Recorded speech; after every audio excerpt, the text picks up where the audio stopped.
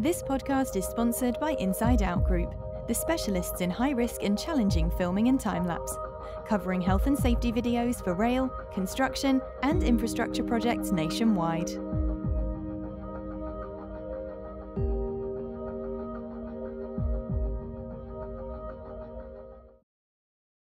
And we're live. Welcome to this week's Safer Than Your Average. On the show this week, we've got Andy. Andy, if you just want to come in and introduce yourself.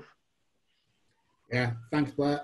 So my name is Andy Lewis. Born in sunny Middlesbrough, in the grim northeast. And I've been working in health and safety and risk management since about 2002. Yeah, just a pretty normal, average person that saw some interesting stuff, I suppose. So can we go back to the start, Andy, if you tell us a bit about your background? Yeah, so like I say, I was born in Middlesbrough. My old man used to work for British Steel. Mm-hmm.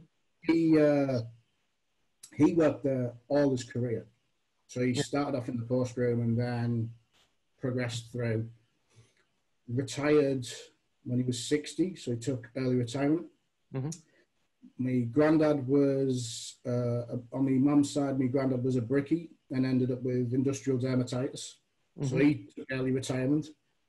And on my dad's side, my granddad served in the army at the end of the Second World War, sort of like his national service, and ended up just working sort of like manual labour jobs and things like that.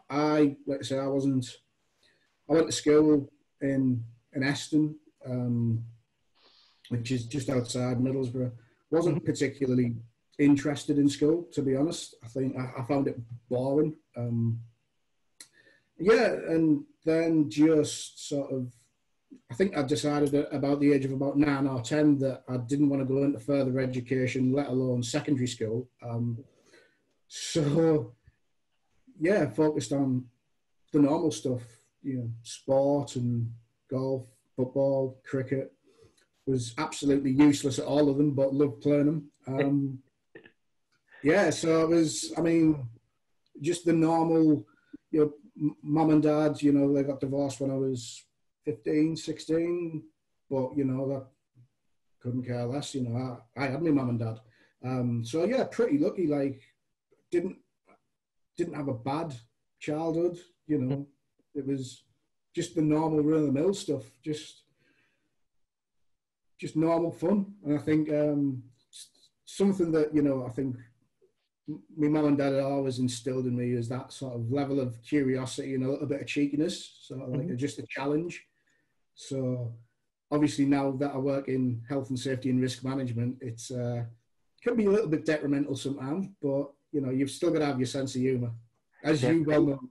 Definitely, and that's one of the reasons I asked you to come on the show. I've seen some of your LinkedIn posts; they're absolutely brilliant. I was sitting in stitches having a laugh at a couple of them a few weeks ago, and it brightened up quite a dull day. So if we just move on a little bit then, Andy, tell us a bit about your first job. So I left school when I was 16. Mm-hmm. And I left with one GCSE dual award in science, which was a grade C. And I don't believe I actually turned up for any of my other exams. I just, like I said, I had this, the idea of I was going to go and do an apprenticeship or, do something.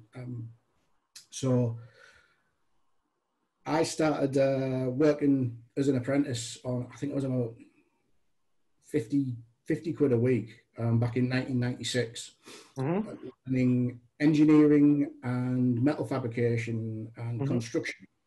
And I'd done that with a company called Nita Training. And they were based in sort of Stockton, so it was an hour on the bus. And I was there probably about 6 or 7 months.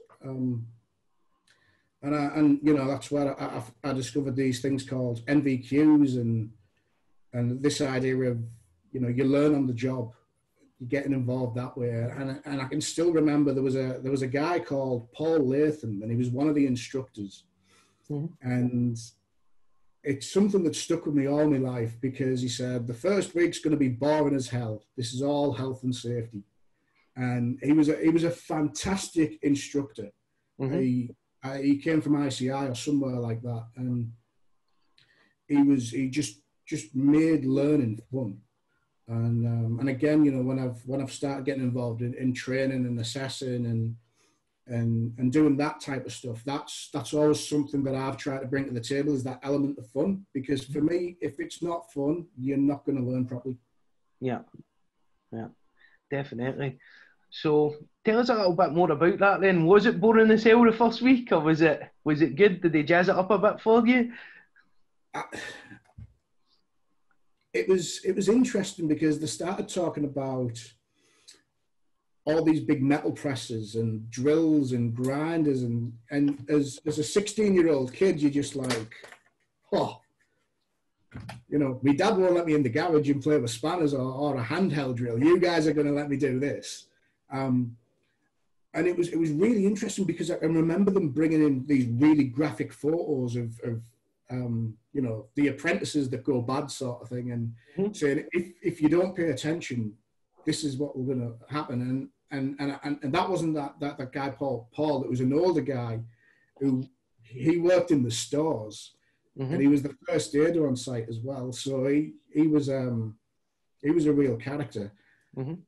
I think I don't think it was particularly boring. I just found it quite interesting that, you know, someone who, you know, you can blatantly see that this thing's revolving at X amount of thousand revs per minute, and someone's decided to touch it. And that was interesting. But yeah, look, I don't think it was particularly boring. At that time, it was just something that I had to do to start learning and to start trying to work towards a trade. And did you have any inclination at that point that that's what you would do later on for a career? No? No, I mean, at the age of 16, I was learning. So basically I worked a couple of different jobs after the apprenticeship bit. I was trying to get my private pilot's license. So I had a sort of an idea that, you know, doing after a pretty short period of time, the idea of doing NVQs was for me. And I really enjoyed it. But like I said, at that point in time, leading up to sort of like Christmas of 96, it was all about trying to get my pilot's license and trying to escape Middlesbrough, to be honest. If you've ever been to Middlesbrough, you'll understand why. Yeah, no, I get it. It's that old joke, isn't it? How do you upset someone from Middlesbrough? Ask them the difference between Stockton and Middlesbrough. There's no difference. They're all jobbies. The most offensive thing you can ever do for someone who's actually left Middlesbrough or Teesside is trying to get them to come back. Yeah. Brilliant. And I love the borough. Middlesbrough will be, you know, I'll always be that, you know, slightly annoying teenage brat that everyone sort of has inside them, and it comes out every now and again. You know, I mean, I do feel sorry for my mates who live back in Teesside, because, you know, they're still subjected to practical jokes to this day, which probably isn't in line with being a safety and risk professional. But again, you know, it's calculated. So, did you get your private pilot's license then, or how did that pan out for you? Yeah, so I got my private pilot's license, and it was just going down to Teesside Airport. So it was doing that on a regular basis, and I didn't really tell anyone that was doing anything about it. It was just something that I thought, you know, maybe one day there's an opportunity. Like I said, as someone who isn't an academic, you know, I've always struggled with that idea of just an exam for the sake of it, especially if I wasn't interested. But sitting the basic aeronautical exams and things like that, and, you know, I think doing the NVQs and going through that process, it set me up for success in a lot of ways. I really enjoyed, you know, and I was talking to someone a couple of years ago, and they were saying that the best thing you can ever do is that first solo flight. Mm-hmm. And I sort of looked at him and thought, was one of the most scariest experiences that I've personally ever done. Like, but I sort of understand like that. It's that I've done this, so I've achieved something.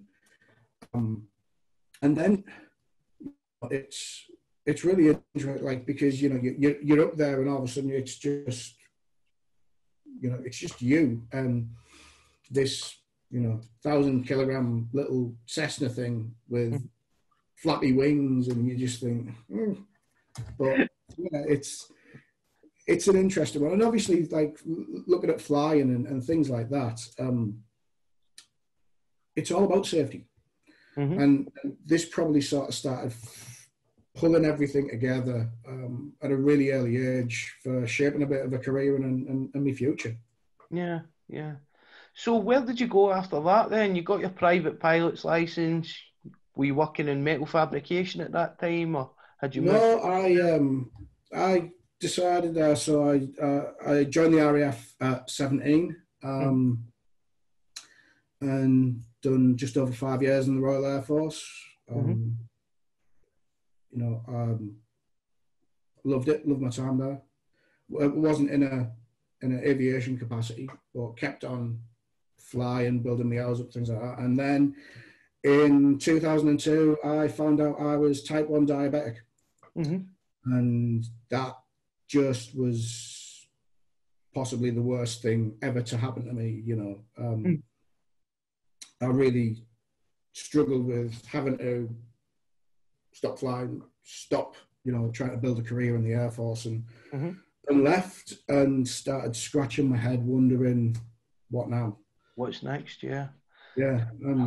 Really tough one, coming out of the back of that and having to lose something that you love doing, as well as losing your occupation that you need to go and work out what you're going to do from there as well. That must have been pretty tough.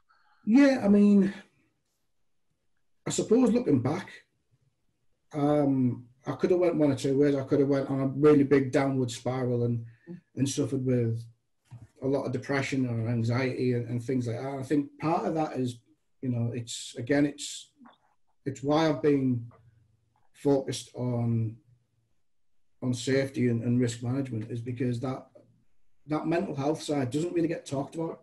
Yeah. For me, I was really lucky because I didn't have a massive support network of friends. I kept myself, you know, quite insular, but the friends that I kept, and my friends from back at home, the people I'm still in touch with now, you know, they were good. You know, the idea of, yeah, well, could be worse, sort of thing. You could be a Geordie, and that was the running joke. And the reason I say that is because one of my mates is a Geordie.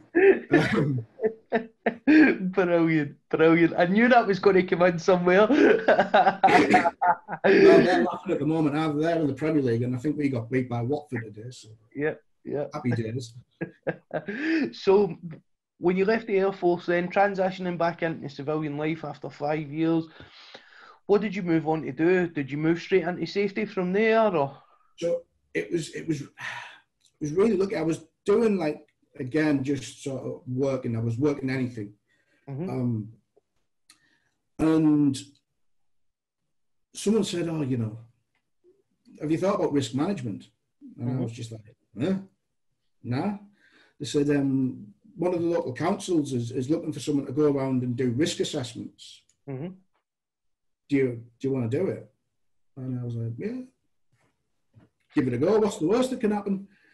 And being, you know, and still being relatively fit and not the 16 stone that I am now. I was still playing sport, so it was great. It was an excuse to go to watch sort of like high-level club cricket, or go and see some non-league football, and, you know, go and do the risk assessments on the grounds and things like that. And before you knew it, I was sort of just working for the council, doing that.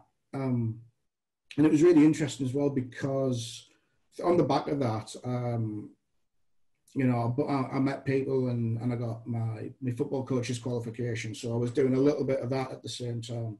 Mm-hmm. But, you know, I think there was the dark side in me sort of enjoyed doing that risk assessment stuff and being involved and, you know, thinking, oh, well, if an ambulance needs to get in here, how? So, you know, you just draw your little mud map on your risk assessment and to start off with, it was quite funny because I went back and I sort of looked at what had been done the previous year by the person, and it was exactly the same.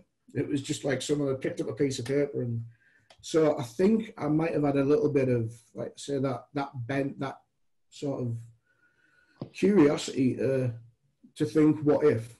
And obviously that's been shaped by, you know, the fact that, you know, I've been in the armed forces, I learned to fly. That type of thing. You always sort of think, what's next? And then from there, I had a friend who was working up at Edinburgh Airport with a transport and facilities and, you know, like a service provider. And he said, oh, we need someone to come and do night work and, you know, be involved in safety and stuff like that. Do you want to come and have a chat? And I thought, well, you know, it's not the Bahamas, but it's Edinburgh, you know. It's and I'd been up to Edinburgh and beautiful city. And I thought, you know, what could possibly go wrong? I'll do this. So and that was around the time that, you know, I just met my wife Karen, who so, you know, I was doing 4 days on, 4 days off, driving up to Edinburgh, coming back down, working nights. This idea of fatigue came into mind, and it was just like you'd sort of get up at normal time on a Monday morning and drive up and get into the hotel and then work your night shift and then keep on going. And then before you knew it, you'd done your 4 days and it was 7 o'clock on a Friday morning and you were driving back down thinking, oh, I'm a bit tired.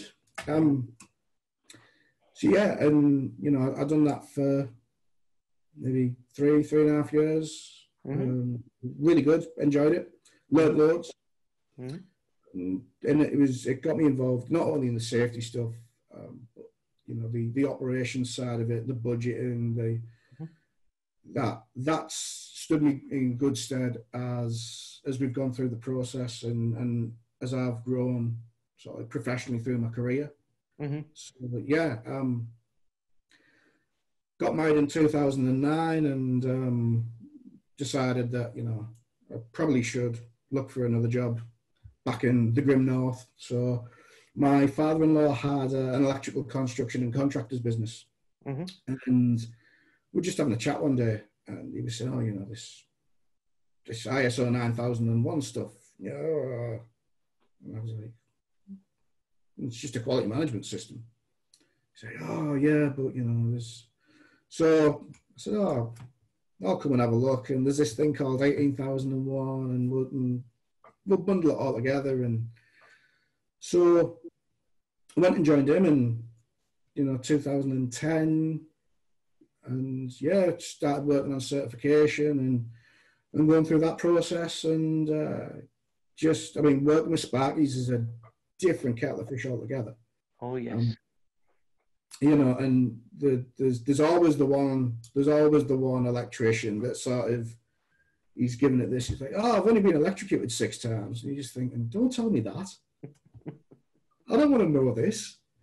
But yeah, look, I mean, it was really interesting. Again, so I've basically gone from sport to transport and sort of like being on the fringes of aviation, dealing with a lot of service providers, to construction, dealing with Sparkies, and it was just like this wasn't the career that I'd envisaged. You know, I honestly thought by the time I was 40, I'd be, you know, working for some swanky airline, flying all over the place, doing all the cool stuff. And yeah, I was approaching 30 and still in Middlesbrough. And I was just like, yeah, this is exactly how I envisaged my life, sort of thing. Brilliant. What happened from there then? So the 17th of December Mm-hmm. 2010. Sorry, 17th of November 2010. Mm-hmm. My wife got a phone call, Mm-hmm. and it was, there's a job in Australia. Would you fancy an interview? Mm-hmm. And this is at 11 o'clock at night, and Karen's looking at me, and she's on the phone going, "This is a wind up. You're behind this." And I'm just like, yeah, I don't have the brains to think that big. And she was like, "Okay, yeah, so, over the next couple of weeks, interviews, Skype, sort of calls, that type of stuff." And then on the start of December, Mm-hmm. they rang her up and said, "Can you start on the 20th of March, I think it was, or the some date, 20th of January." Then she said, "Yeah, no problem." So it was a case of, right, so we had a house. It was, what do we do? So we've literally got 4.5 weeks to get everything out of the house, do every car boot sale in the world, get rid of all the rubbish, decorate the house, find a tenant, move in with the father-in-law for a couple of weeks, see everyone that we really wanted to see, and avoid everyone that we wanted to avoid before booking flights, getting on a plane, and traveling halfway around the world to Australia. And then in the back of my mind, all I was thinking is, this is literally the furthest place I can get from Middlesbrough before I start coming back on myself. And yeah, we've been here since the 13th of January 2011. It's been interesting. And I will say this, the day that we left the UK, I think we were the last flight to leave London Heathrow, because they shut the runway because it was that cold. Mm-hmm. And we were wrapped up like we were going to the Antarctic. Mm-hmm. So I had a spider ski jacket on. I had a jumper. I had 2 polo shirts. I was absolutely freezing. Karen had this big sort of, like, big thick woolly coat on, a winter coat. And it didn't dawn on us that we were going to Australia when it was summer. And at not one point in that week leading up to leaving to Australia did I think, I'll have a look on the news and see what the weather's like. We land after 24 hours. So we stopped off in Hong Kong. We flew down from Newcastle to London, London to Hong Kong into Sydney. And again, at that point in time, the only concern was, how do I get my dog over? Mm-hmm. Excuse me. So it was just, okay, so we need to get the dog over. This is what we have to do. And we landed in Sydney, and they were in the middle of a heat wave. There was a banana famine. It was so warm in Queensland that the crops of bananas had been decimated. I think it was something like $39 for a kilo of bananas, so about 30 quid. Wow. And I was thinking, who on earth's going to pay £30 for a load of bananas? And much to my amazement, you'd walk around the shops and supermarkets and they'd just be loading it up. And I'm just thinking, these guys must be mega rich or mega nuts, one of the two. Yeah, so we landed at Sydney. We looked like we were going to, Scott the Antarctic and that sort of thing. And I remember turning to Karen and just looking at her, and obviously everyone's walking around in shorts and t-shirts. And I just said, any more bright ideas? And I think at that point, 24 hours with me is enough at the best of times.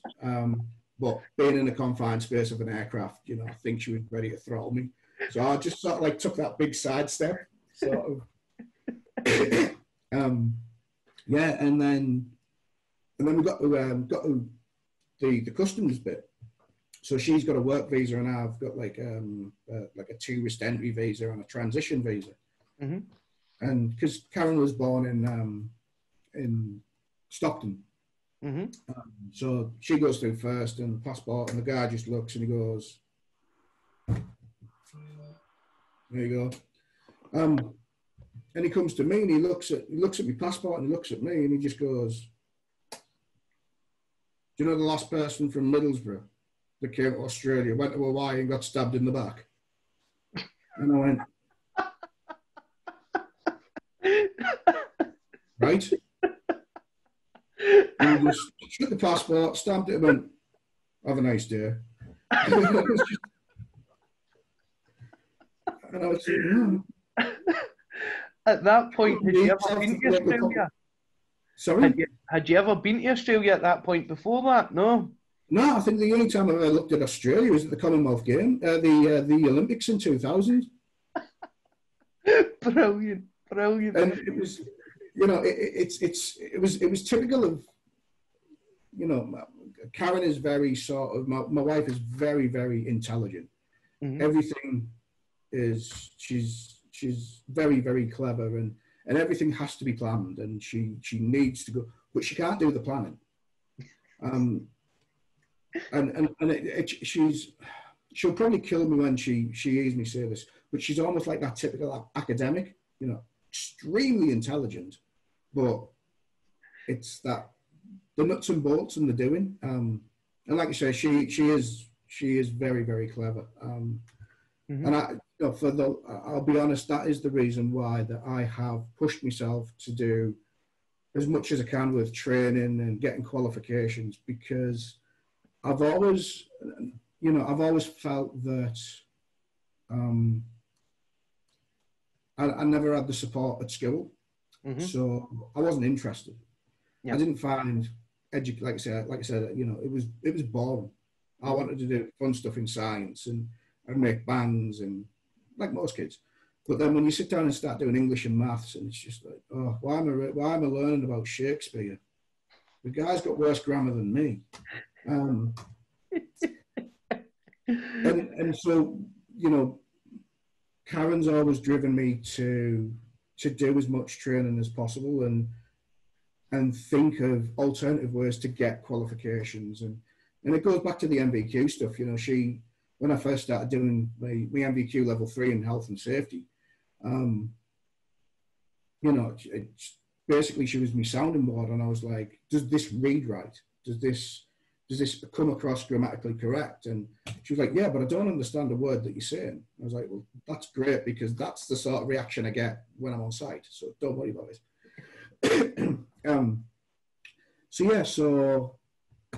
Started work. So another funny story I'll tell you is we just got literally off the plane, jumped in a taxi. We were getting put up in a lovely hotel in North Sydney.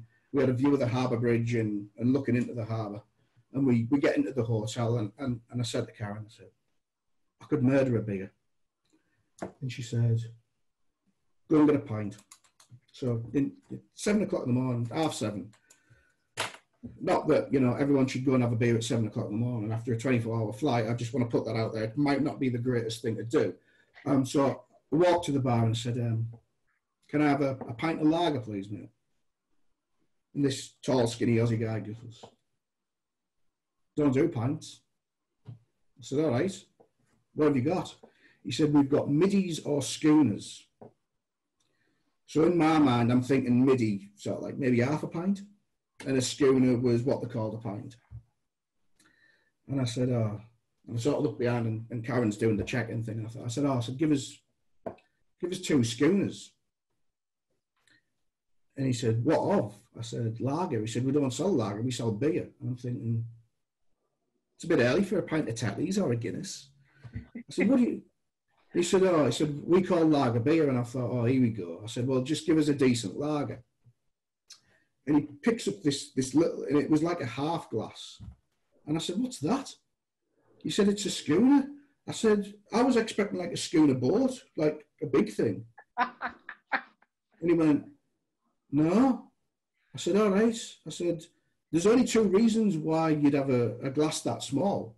I said, the first one is, I said, the lager's absolutely disgusting, and that's all you can tolerate. or it gets warm really quick and it'll be like drinking with a southerner. And he just went, no, it's just expensive. You were just like, and it was the worst lager that I've ever tasted. Oh It no. was this thing called VB, and it's disgusting. Okay. So we'd been in Australia for a couple of days. Obviously, we'd landed on a Wednesday. Karen was starting work on the Monday. Mm-hmm. I went and bought these SIM cards coming through the airport. And literally, it was Friday morning, and my phone starts ringing, and I'm thinking, I haven't given my mobile to anyone, and so I answer the phone, and it's this English guy, and he said, Andy Lewis, and I said, yeah. He said, my name's Jim. I've got a recruitment agency in North Sydney. Do you want to come and have a chat? And I said, how on earth do you know? He said, mate, I get all the names of all the ponds that come to Sydney. He said, you keep me in business. And he said, so it was about a 15, 20-minute walk to his office. And I said, oh yeah, look, I'll come over at 9 o'clock. So walked over. And he said, what do you do? I said, health and safety and risk management. And this guy just started laughing. And not like, ha, ha, ha, very funny. He was almost rolling around on the floor in stitches. And he just turned around and said, try and work out when you're going to die.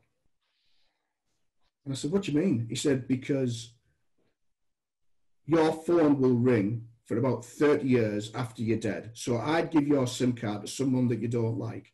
He said, health and safety and risk management in Australia, he said, is non-existent. And I said, nah, come on. He said, no, mate. He said, give it 10 years, he said, and you'll be thinking, what on earth have I done? He said, look, there's a couple of companies looking at the moment. He said, I can't help you. I don't really do health and safety. He said, but here's a couple of jobs. Go and apply for them. So, sent 3 applications out, got 3 interviews and said, first one that offers me the job, I'm just going to take. I'd rather be working and looking than bored. And started working for a telco business. And there's this thing in Australia called the National Broadband Network. Mm-hmm. And it's the biggest waste of money in the world. And I can remember, honestly, it's so badly designed. It's the idea of, BIM, so building information modeling. Yep. Back in, like, I can remember that one of the prisons that I used to go to school in. I can remember them getting some work done, and there was a guy there who had this thing, and he was it looked like an Etch-a-Sketch on steroids, and he was obviously doing this building modeling thing, and I was just like, and I was like, hang on, this should be done on every asset, on every building, on everything, and yeah, there was nothing, when you do construct. I mean, I remember working on one of the projects of when I was at Edinburgh, and we were redoing one of the car parks, and getting all the asset locations and things like that, and working out where the HV cables go and where the water and everything is, and walking around on when they were doing the works and just seeing what was going on. And these things were accurate. Mm-hmm. And then in Australia, you've got these things called dial before your digs. And, they could be in the suburb across the road.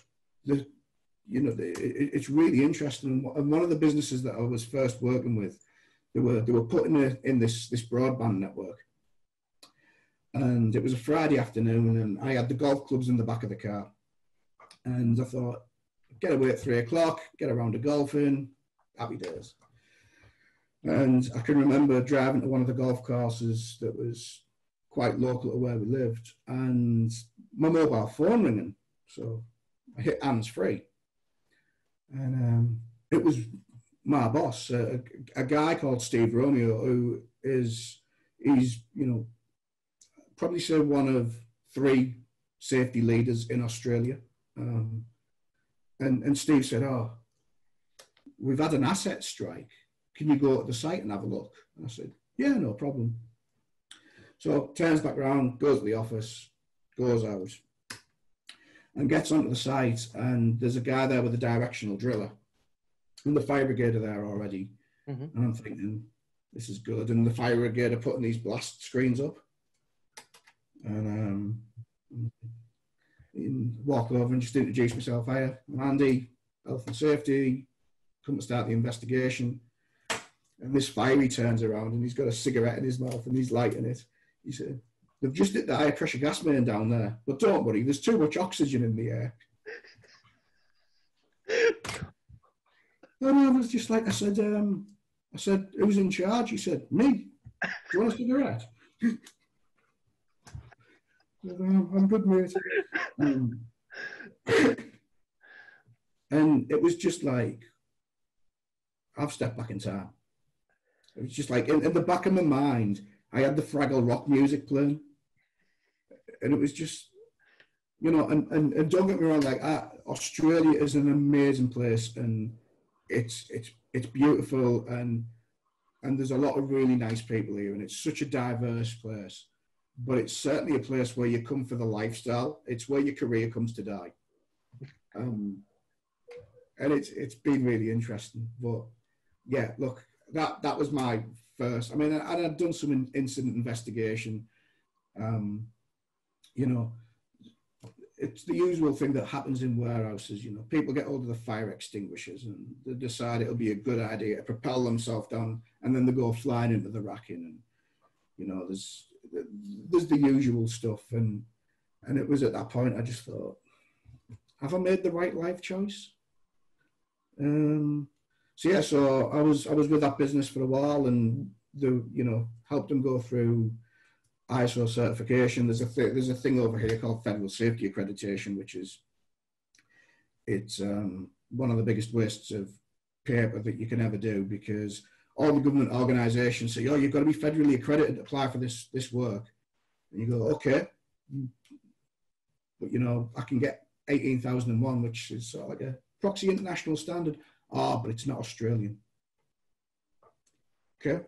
And so you go through the process, you jump through all the hoops. And it turns out that a lot of these auditors that do the FSC audits are just really grumpy safety people waiting to retire. So it doesn't give you, it's not the experience that it should be going through an audit that adds value. And that's sort of one of the things what I jumped on, and I thought, you know, I actually enjoy the auditing. I actually enjoy the system side of, as well as doing everything. And maybe there's an opportunity for me to get involved in this. Went and started working with another business that does broadcast infrastructure. And they had a national project. So they were putting in, it was right at the time where they were turning the analog TV off, and they were putting in all the digital cells and receivers and everything like that. Excuse me. And started working with them. And that was awesome because I got to travel every week. I think I clocked up something like 1 million frequent flyers miles. And you know, I've still got frequent flyers miles from when I worked at that business that I'm trying to get rid of. And, you know, I can't do anything at the moment. I can't go anywhere. Yeah. I just went all over Australia. I was going to Tasmania, and that's an interesting place in itself. And it's just like, oh, you know, Tasmania is beautiful. And it's just like, what do you do? And they're like, nothing. There's a whiskey bar, but it's only open on a Wednesday. Okay, but I'm going to be here all week. Get a hire car and go for a drive. You can drive up and down Tasmania in a day. I'll go back to the hotel. I'll do some work.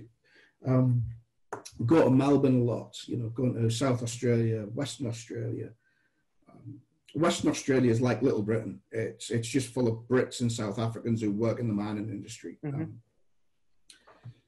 Going up to Brisbane, Cairns, Darwin. I can remember the first time I went to Darwin, and it was like 40 degrees, and it was November, and we were changing out these big Yagi antennas in the middle of nowhere, and I get there, and so just here to do an audit, and the first thing the guy done is he cracks open a beer and he goes, "Do you want one?" Okay. Mate, this is a dry site. And he just looked and he went, "But I'm not on the site."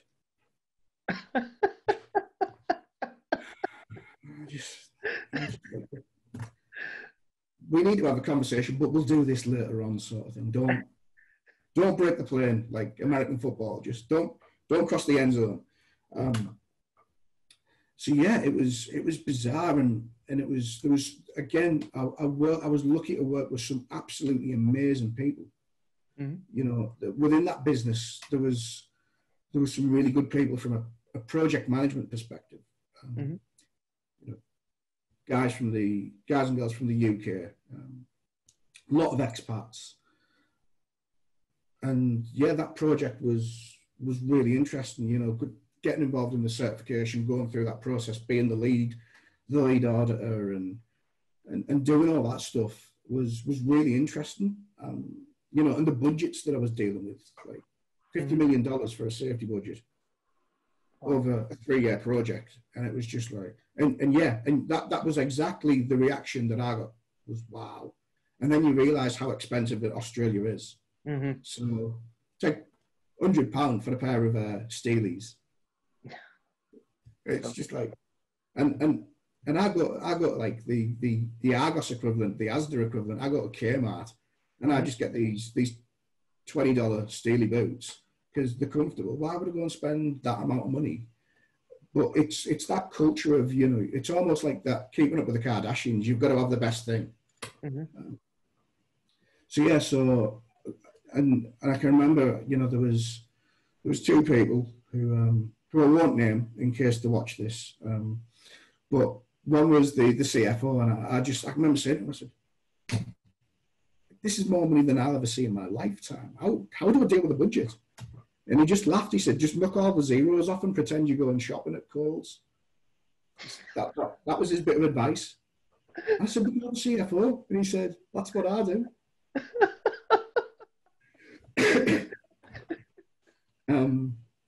Yeah, and it was just like, "You've got to be kidding me." And he was like, "No, it's happy days." So yeah, from there, I went and I got poached. I got approached by another business who worked in telco to go and set up their safety systems. They were putting their own fibre in the ground to compete with the NBN. And I was there for 12 months, and that was really good. And I thought, a bit bored. So I started doing consulting. So I just registered with an ABN and got me insurances. And I thought, you know, I could look for a proper job, but do a bit of consulting on the side. And it just sort of snowballed. I'd get little contractors ringing up going, "I need a management plan for this. I need a method statement for this. Can you help me with a risk assessment for this? I'm going through ISO certification. Do you mind helping us?" And sort of doing that, and, you know, working I worked with a business as a consultant to get them 18,001. And in Australia, they have this Australian New Zealand standard called 4801. And how anyone decided that this was a standard amazed me, because it basically says, "Do you have a health and safety policy?" Yes. Here's your certificate. It's a shocker.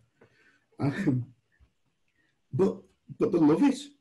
And this was one of the things, I think Australia was one of the reasons why 45,001 got delayed, because you had all these people in these leadership positions go, "Oh, you can't do that. It's un-Australian." You can't make us map to an international standard. So it was interesting going through that, and they were dealing with aviation and security and things like that. And yeah, it just kept on going from there. I started looking at digital risk and things like that, and I went and spent 12 months with a business that looked at putting a management system together, and it's almost like the head of like risk and product and that type of thing. And I was doing consulting at the same time, and they brought me in because I'd had some good knowledge around 45,001. I was the nerd that sort of, as soon as the draft standard came out, I was like, oh, let's have a look at this. And, putting everything in place, again, looking at budgets and things like that. And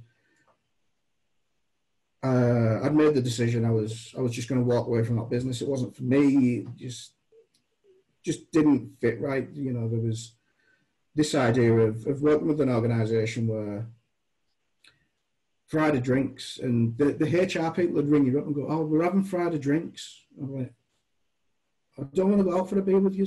Oh, we're not going out. We're going to have it in the office. And it's just like, I drive into work. Yeah, but you can have a couple. And it was that mentality around, it just didn't sort of gel right with me. I mean, like I said, I'm not a massively sociable person unless I'm within my sort of like my little group. Mm-hmm. And within my little group, there's Kiwis, there's South Africans, there's Germans, and there's a couple of French guys and Aussies, and we're all pretty slightly broken, I think is the best word, but we're all slightly broken because of our careers. And the guys who work in procurement are far worse than anyone who works in health and safety. So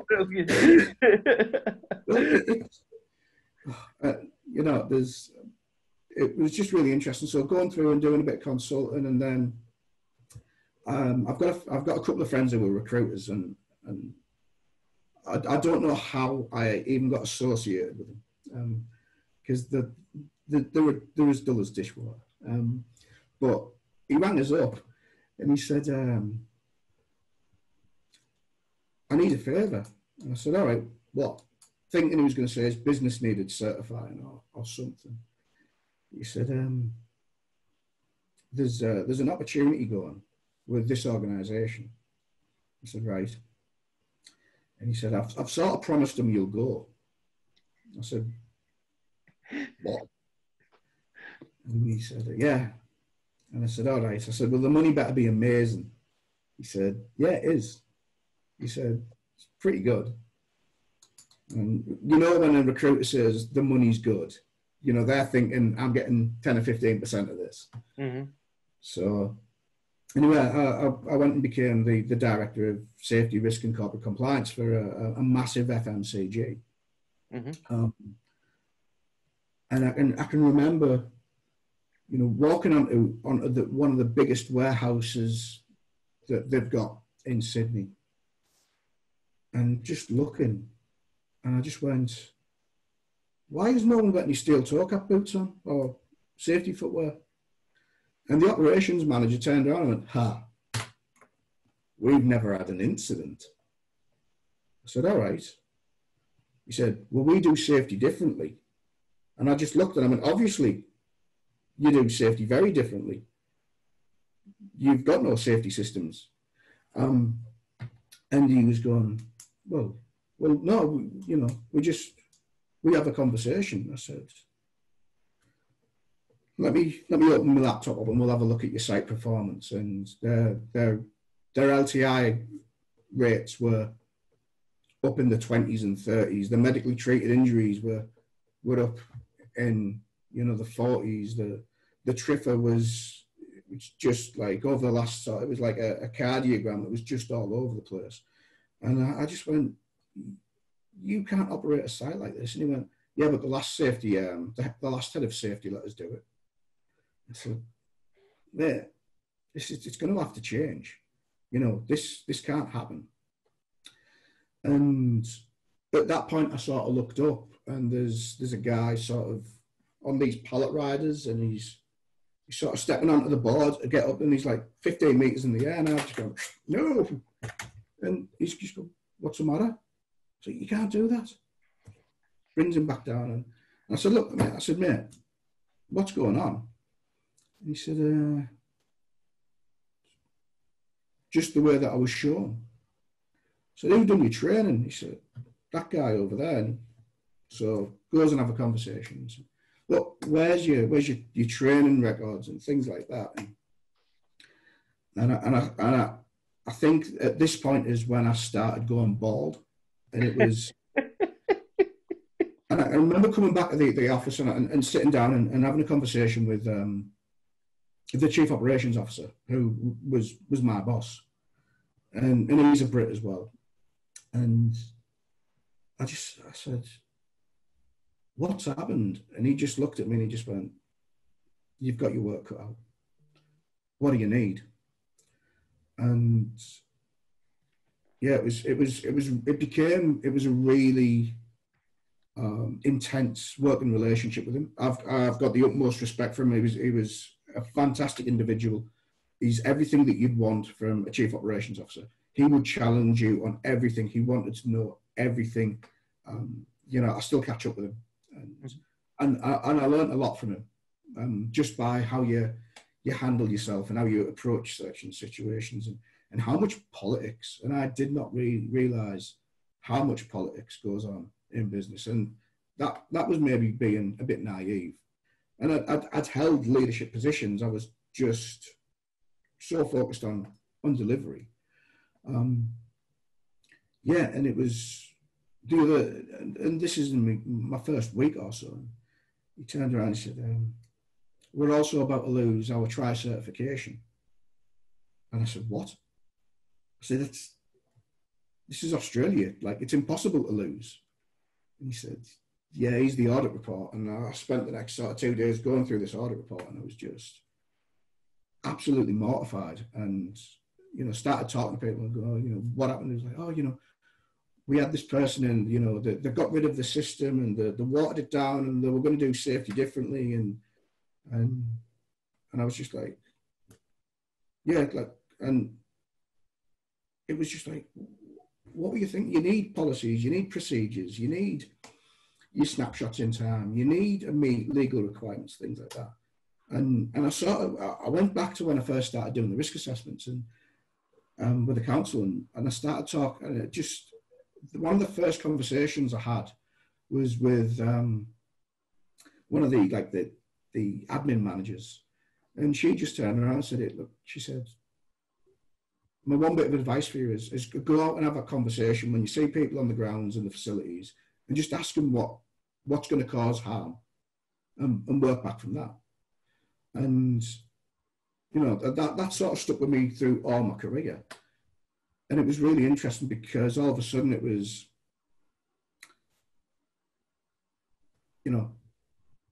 taking that focus and the idea of consultation with people in this organisation was just up and up. And, so we had to plug the safety differently gap, I'll say. And I know it's a very divisive thing, this safety differently. But what I've always said is, don't do it differently, just do it properly. Like, have the individual at heart. Our job is to look after the people. One of the key principles of it, wasn't it? Treat people as an asset, not a problem to be solved. And a lot of stuff that I've had back on safety differently, I had a bit of an opinion of it until I started speaking to guys like John Green. He said, we weren't there to rip up and start again. We were there to build on the foundations of what we already had and start to introduce a new way of thinking. It wasn't about my church is better than your church and we're going to throw all the old rules in the bin and start again, I think it's been lost somewhere along the lines a little bit in certain aspects, hasn't it? Yeah, look, I think for me, there was a lot of people who jumped on the bandwagon. That thought it was the golden ticket, it was the answer. And, I've been lucky enough to, go to Singapore and Hong Kong and places across the APAC region. And the good safety leaders for me always have those conversations. You know, it's just part of what we do. Yep. And I think what happened with, you know, because it was seen as the Australian thing, a lot of Aussie businesses jumped on it and just made their own thing up. And I think, you know, there's the individuals who came up with this concept, either didn't correct it or weren't actively vocal enough to turn around and say, whoa, you've completely missed the mark. And I think that's where it fell down. But yeah, like I say, it's to me, that's just the basic thing. It's you have that conversation.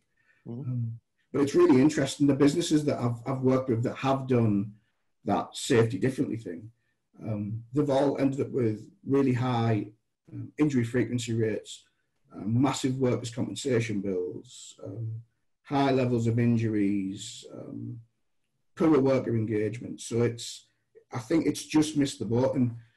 And that's one of the things that Australia are really good at doing, is just missing the mark completely.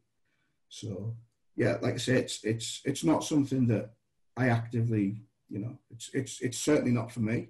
I can understand how it appeals to businesses, but you know, I prefer to go, look, if you meet a global standard and you do the right things, you're going to meet legal requirements in these areas and do it that way. And obviously part of certification is demonstrating consultation and engagement.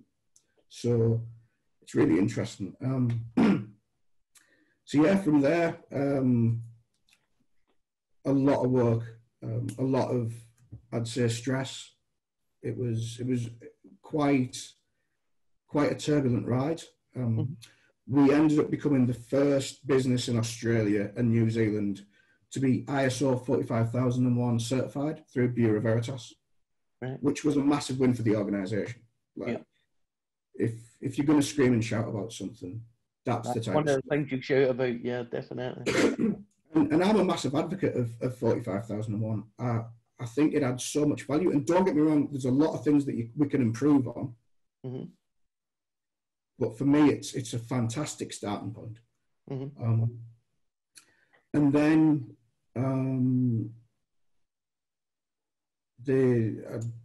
I had a conversation with the CEO. So my boss had left the business, and the CEO just said, "Oh, look, you know, we're paying you mega bucks." And I said, "Yeah." He said, "Do you think you've added value?" I said, "Well, you know, I've dropped your LTI rate from high 20s down to 8. Your injuries have reduced by 70%. You've got certified.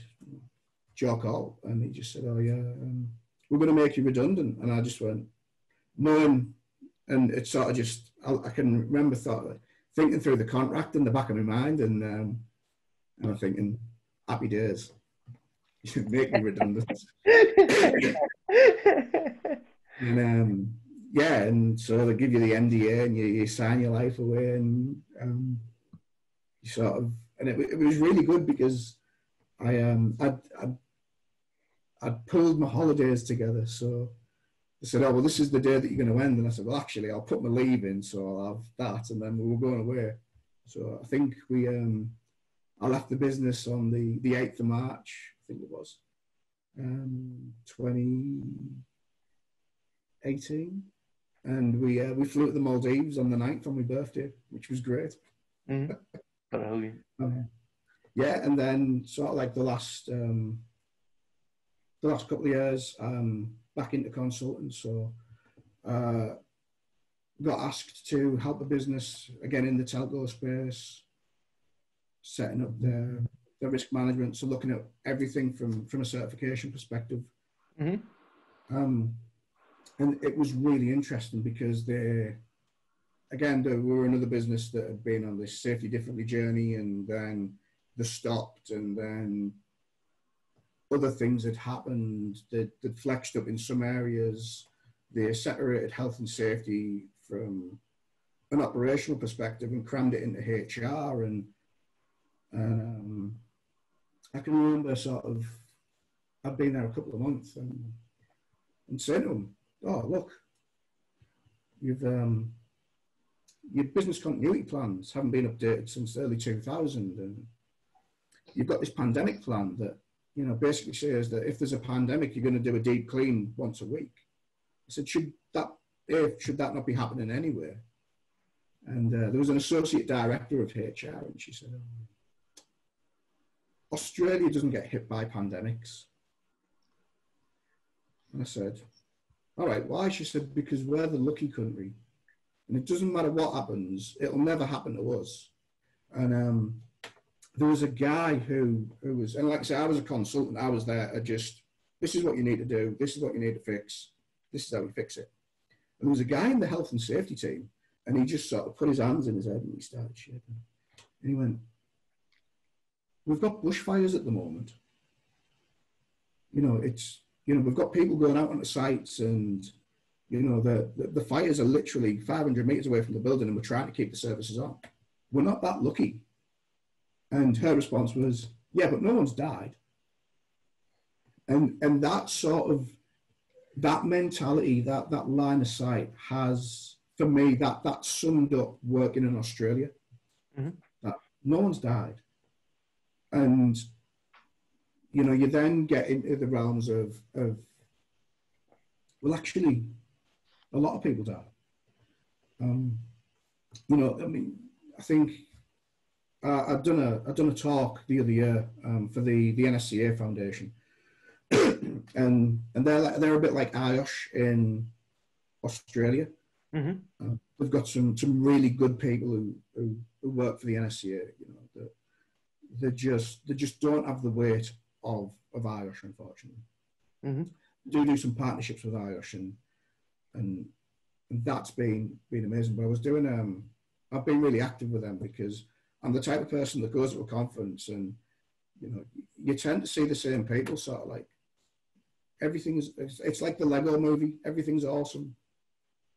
And you go, well, it's not. And you look at, you know, the UK's came, and you know, by so many standards, being involved with Europe and driving to that best practice model. You know, I think the UK's deaths per 100,000 workers it's around about 0.4 per 100,000 at the moment.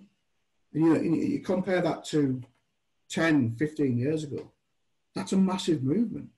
Mm-hmm. But then, you know, the UK have got this workforce of around 32, 35 million. And you go, do you know what? That's a good effort. We can do better, you know. And then you look at Australia, and, you know, they've got 12.5 million people between the ages of 25 and 64 working. And the fatality rate's at about 1.4 per 100,000. And, you know, you ask that question, like, how is it this bad? And unfortunately, there's a lot of Australian safety professionals that will go, it's not, it's fine. You know, we're not that bad. You know, we're segregated as a country. So you've got your regulator in the ACT, in Victoria and South Australia, and, you know, everyone's got their own thing. And then there's this federal legislation, and you go, why don't you just have one piece of legislation and one head of a regulator to drive that change, because you're killing people on a daily basis. And I flagged this with in this session that I've done, and, you know, I called out the regulators and I said, you know, when you've got the head of Safe Work Australia who produces the code of practices, earning, you know, the best part of $380,000 a year, £210,000 a year, and we're still, you know, there was 180 people die last year at work. And, you know, they're quite content to sit there and tell you that everything is fine. And it's not. And, you know, it's all of a sudden you snowball into this, what on earth am I doing here sort of thing. And it's been massively challenging. I think, again, I've been really lucky that, you know, I have got stressed, like really stressed with some of the way that the businesses that I've worked with and operated with have done business and operated. And, you know, you do feel as though you're the lone you're the lone gunman sat there trying to do the right thing, and it becomes quite confrontational to a certain extent. And yeah, but at the same time, you know, I've learned so much. I've grown as a professional. I've learned to use my network. So. And you mentioned it being challenging. What's been your biggest challenge so far? I think the fact that there's very few safety leaders in Australia. Like I said, I think there's about maybe 3 or 4. And you know, I think, you know, it seems that the regulators are really comfortable with the numbers. So there's, you know, we have a poor safety culture here in Australia. It's one of those things where no matter how hard you try, there's that always, it'll be right, it'll be fine, we'll get there, don't worry. And you go, no, you can't do that. You know, people are dying. One person dies in Australia to a work-related incident every day, statistically. And that seems acceptable socially.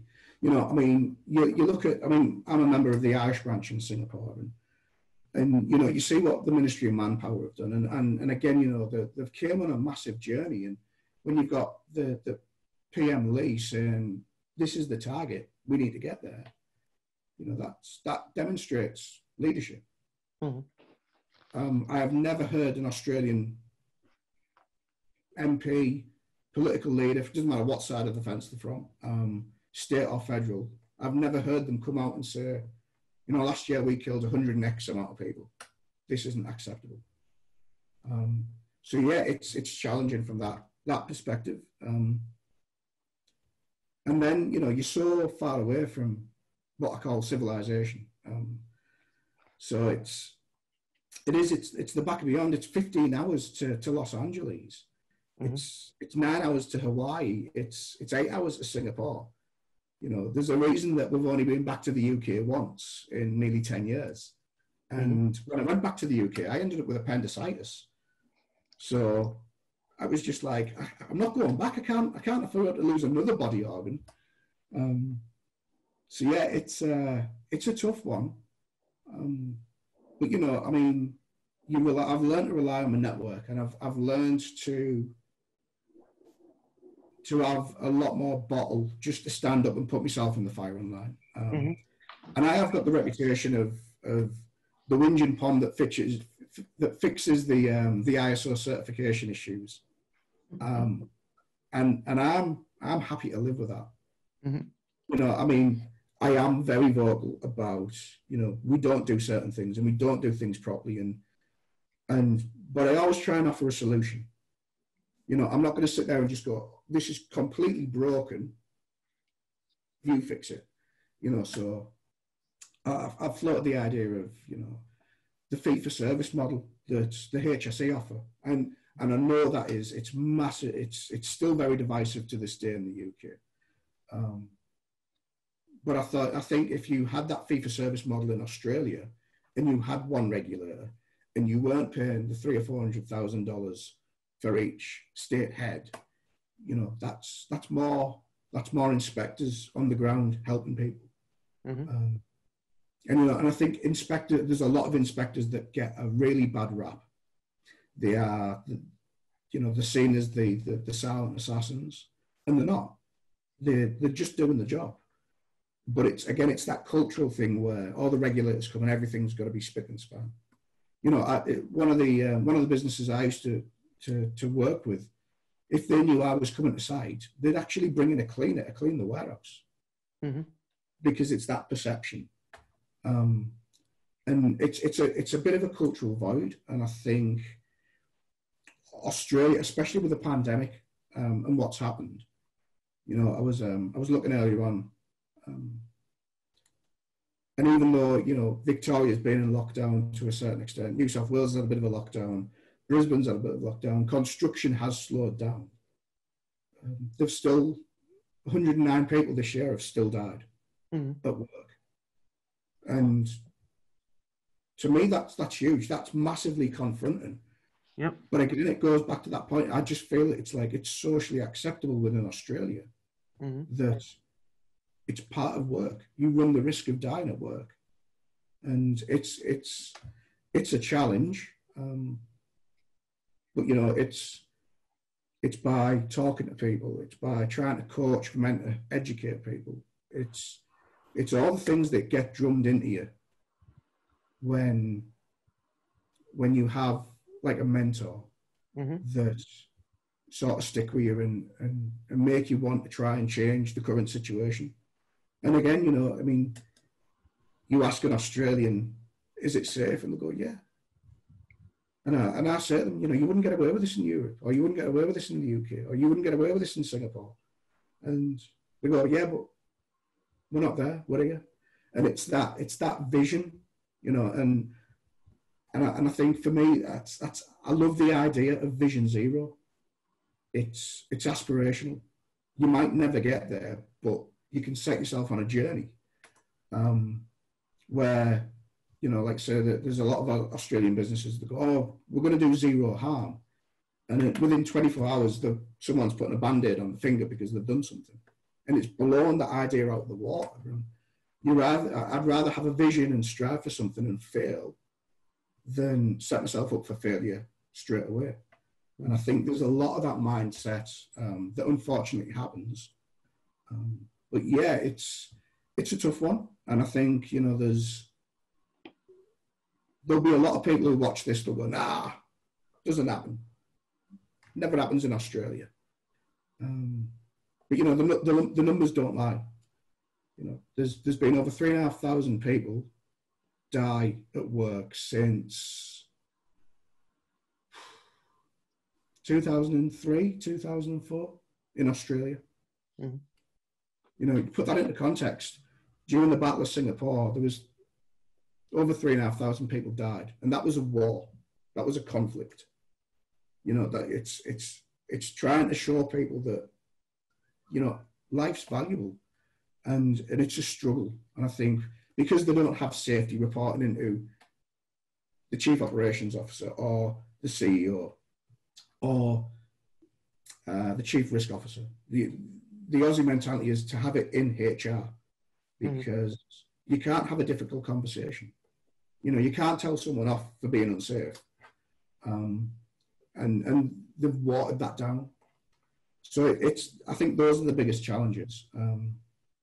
But yeah, look, I mean, you keep on fighting on. It's something that you've just you've got a passion about it, you know. And like I said, people, I might not want to go for a beer with you after work, but I want you to be able to go home and see your family and your friends. So don't take it personal. We're doing this for you. So would you recommend a move out to Oz then for anybody watching? Because it's one of those places that it's so the lifestyle that you're at the beach all the time, it's warm, it's sunny, it's everything that the UK isn't. Would you recommend it for any health and safety professionals watching? I'd never say don't come. I would say that they are 30 years behind the rest of the world. And it's sort of the challenges that I first experienced seem to be just on the horizon from a safety profession. So Australia's amazing. It's been fantastic for us. We're settled to an extent. It's a great lifestyle. You know, the sun's always out. It's never cold, even though I've caught a cold and bronchitis. But it is, if you're in certain professions, there is a glass ceiling that you will quickly hit. And they're very good at marketing that, you know, we do this and we do this properly. And it's a tough one. Like I said, I'd always say to people, come and try it. It's, but it is massively challenging. I found it quite stressful.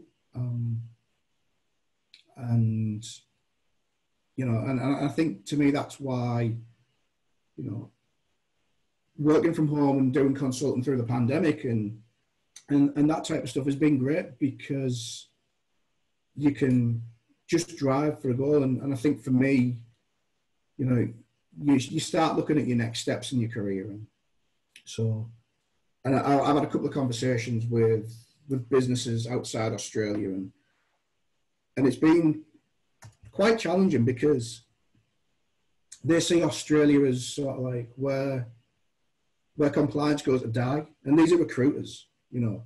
So, and I know Jimmy Quinn said, you know, when, you know, there was that stigma about the UAE, you know, that if you can't make it in the UK, you go to the UAE. And it's absolutely rubbish because I know so many people who've worked in that environment and have been massively successful and they've made a massive difference. Yeah. And I think that mindset now is transitioning to Australia. And yeah, it's a challenge, but you know, you've got to find out. And I think for me, it's one of the big things is I've needed to learn how to pick the right fights rather than picking every battle sort of thing. It's a tough one, and that's part of my continuous learning and my development. And you know, I'll only get better at that. But I certainly won't apologise for being me and trying to make sure that people go home. And I think that's confronting for some businesses. And again, I can live with that. It's whether they can or not. So yeah, I'd try it. I think that's the best bit of advice I could give you. Yeah. Okay. And we're on the advice subject. What advice would you give to someone starting out in today? Challenge everything. Poke the bear. Keep on learning. You know, you don't have to be an academic. You know, just do as many training courses as you can. Speak to as many people as you can. You know, get involved with your IOSH branch. You know, broaden, see as much of your network as you possibly can. And for people like me who are not academic, you know, I went through the vocational training route. So I got my MVQ level 3. I've done my MVQ level 6. I've got my lead auditor's qualification. I've done my IOSH training certificate. I do all that stuff because you've got to keep on learning. And you know, one of my challenges is, you know, I'm going to go and study a master's. I'm studying a master's. Then this is going to be like the first bit of proper academia that I've been exposed to, and it's because it's that idea of you don't have to sit an exam and bash it out. It's all that portfolio, the evidence building, the opinion, and it's for my own development as well as that how I shape, you know, the next step of my career by putting myself in an extremely uncomfortable environment and trying to learn something different and trying to formulate that. So I'd say, you know, learn as much as you can, you know, expand your network, and don't be afraid. You've got to dive into this head on. So, and enjoy it, because it is an amazing career. It's an amazing profession. It's an amazing vocation. You know, you look at some of the stuff that, you know, I've been able to personally achieve, and I would have never thought that some snotty-nosed little kid from Middlesbrough would be living in Sydney, you know, leading businesses on safety strategies and things like that. So personally, it's been great for me. But it's like everything, you know, you'll get out of it what you put into it. Just try to enjoy it, which is interesting. Brilliant. Thanks for the advice as well, Andy. Really appreciate you coming on the show. If people want to follow Andy on LinkedIn, look him up. Some of his posts are absolutely brilliant. You'll have a great laugh. If anything, they'll brighten up your day. So thanks very much on behalf of the listeners and viewers, Andy. Really appreciate it. Well, thank you very much, mate, for having me on. It's been an absolute pleasure. And, you know, I hope the podcast keeps on going because I love listening to it and it's fantastic. And brilliant. Yeah, brilliant. Thanks for having me, mate. It's been Thanks awesome. for great feedback. Brilliant. Cheers, Andy. Thanks, mate. This podcast is sponsored by Inside Out Group, the specialists in high-risk and challenging filming and time-lapse, covering health and safety videos for rail, construction and infrastructure projects nationwide.